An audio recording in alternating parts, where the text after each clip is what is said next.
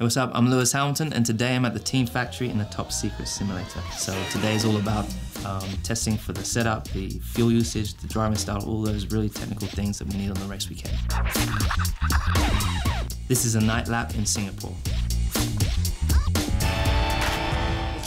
Come across the line, starting the lap, finding the braking point. It's very bumpy into turn 1, side curve, and then braking straight line for turn 2, turn 3. Important to get a really good exit here. It's very bumpy again, being a street circuit. 2009 I won in Singapore, so it was a pretty special weekend. The track is mega, it's a street circuit, I love street circuits.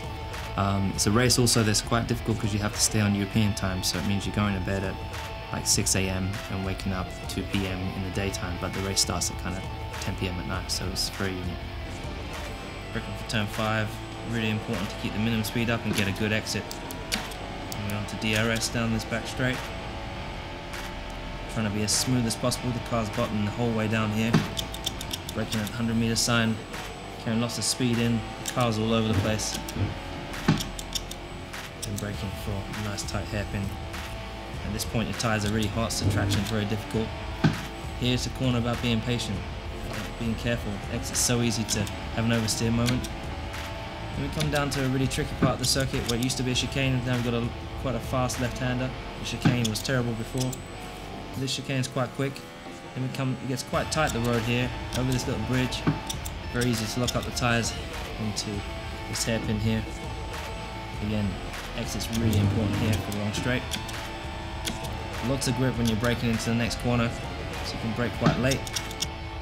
2 Petronas engineers work full-time at the track to conduct health and legality checks on the lubricants and fuel.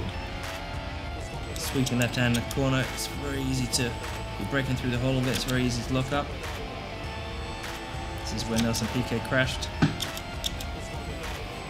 Very easy to lose the back end around here because you've still got a lot of downforce, but everything is blocked. It's very bumpy here, this last fast chicane. You try and use a little bit of the curbs.